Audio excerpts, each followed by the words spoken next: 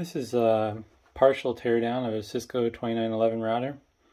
I've already removed a lot of the user repairable parts like the fan tray, power supply, and expansion cards.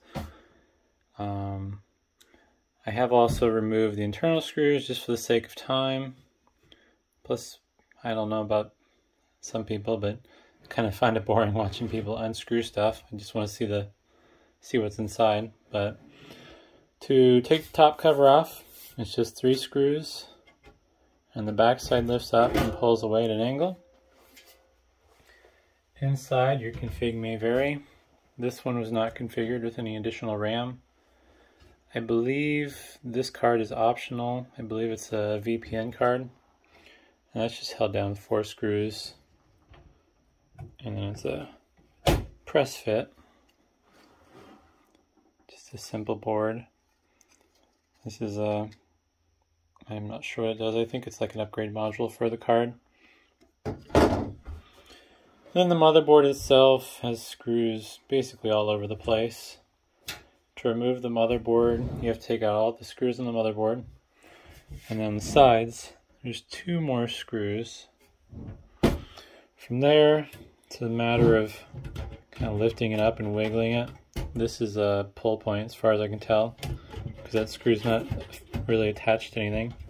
Oh, also there are light pipes I forgot about that are in the way. Those front output light pipes. And to remove the motherboard, it's just a simple matter of wiggling it around enough for the connector on the bottom side to come out.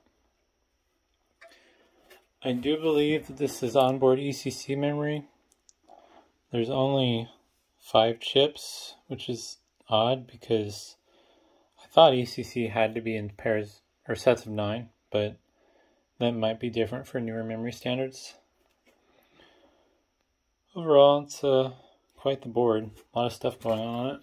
Stuff that's over my head. Bottom side is just passives, bypass caps, and whatnot. Nothing much to see there. Then you got the board to power supply interconnect point. A couple more screws that come out. Then just slide sideways. That cover slides sideways and comes up. 2 more screws for this interconnect. And then, apparently I did something wrong here. There we go. It's just stuck. It just kind of slides up and out. This is where, I forget what the front port does actually, sorry. But this is where the back power supply goes in. I think this is for an expansion module of some sort. And then from there, it's basically nothing else. The only thing that's in here beyond the motherboard is this riser. Everything else is user replaceable. So, yeah, thanks for watching.